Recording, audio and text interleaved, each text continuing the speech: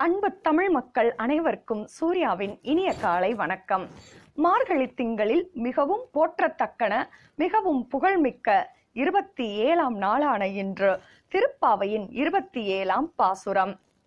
கூடாரை வெல்லும் சீர் கோவிந்தா, உன் தன்னை பாடிப் பறை கொண்டு யாம் பெரும் சம்மானம் நாடு புகழும் பரிசினால் நன்றாக, சூடகமே தோள்வளையே தோடே செவிப்பூவே பாடகமே என்றனைய பல்கலனும் யாமணிவோம், ஆடை உடுப்போம் அதன் பின்னே பால் சோறு மூட நெய் பெய்து முழங்கை வழிவார, கூடியிருந்து குளிர்ந்தேலோர் எம்பாவாய்.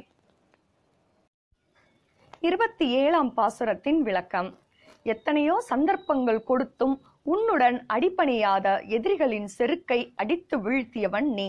கோவிந்தா, உன்னுடைய பெருமையும் புகழையும் நாங்கள் பாடுவதற்காக மார்கழி 1ஆம் நாள் முதலாக நாங்கள் புண்ணிய நோன்பான இந்த பாவை நோன்பினை மேற்கொண்டு வந்தோம்.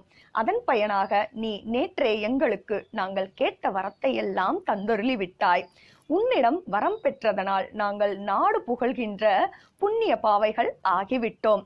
அதன் மகிழ்ச்சியில் திளைப்பதற்காக 2ஆம் பாசுரத்தில் நாங்கள் எடுத்த சபதத்தை இன்றுடன் நிறைவு செய்து, இன்று முதல் நாங்கள் கண்ணுக்கு மையிட்டு குழலுக்கு பூச்சூட்டி அழகு தருகின்ற ஆபரணங்களான காதுக்கு செவிப்பூவும் தோடும், கழுத்துக்கு அணிகலனும், கைக்கு வளையல்களும், தோளுக்கு அணிகலன்களும், காலுக்கு கொலுசுகளும் தண்டைகளும் இன்னும் பிற அணிகலன்களும் அணிந்து நாங்கள் மகிழ்ச்சி பெறுவோம்.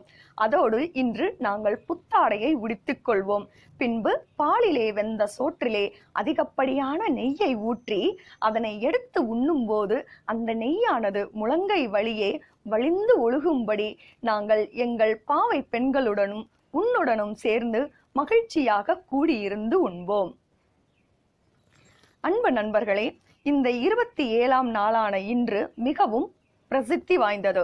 ஏனென்றால் தெய்வ குழந்தையான ஆண்டாள் மார்கழி மாத நோன்பு நோற்று 27ஆம் நாளான இன்று ஆண்டாள் பிறந்த புண்ணிய பூமியான ஸ்ரீவில்லிபுத்தூரில் மையம் கொண்டுள்ள அந்த கண்ணபெருமானை ஜோதி வடிவமாக சென்று இரண்டர கலந்த புண்ணிய நாளே இந்த நன்னாள்.